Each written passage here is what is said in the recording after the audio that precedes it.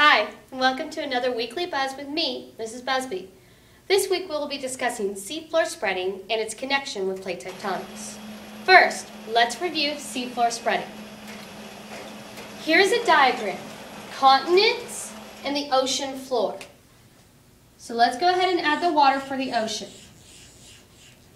Originally, scientists believed that the ocean floor was flat, but when we developed the use of sonar in World War II, we discovered mountain ranges. We called them ridges.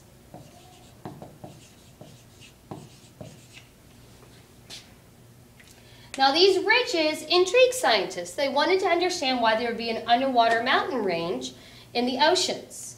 Ridges have been found all over the world.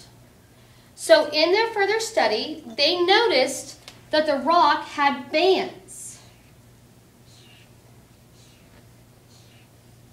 spreading out from the ridges towards the continents.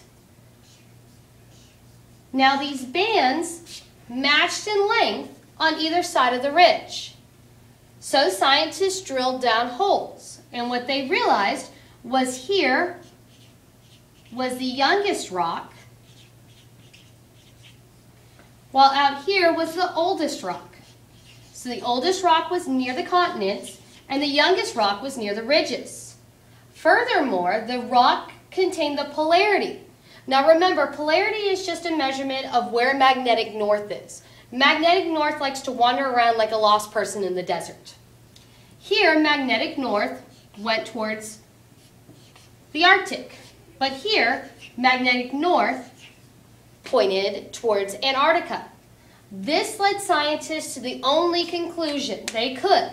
These rocks were made at the same time and have been slowly spreading apart from the ridges. We call this a divergent boundary in plate tectonics. Divergent means to divide. So where's the rock dividing? We have decided that there are two kinds of plates, oceanic and continental.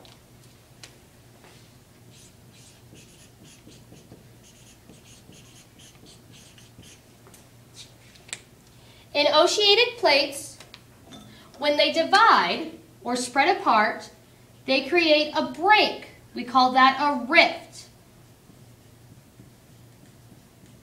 At the rift, magma from the asthenosphere is able to come in and fill in the space, making new land. Remember, magma is found in the asthenosphere.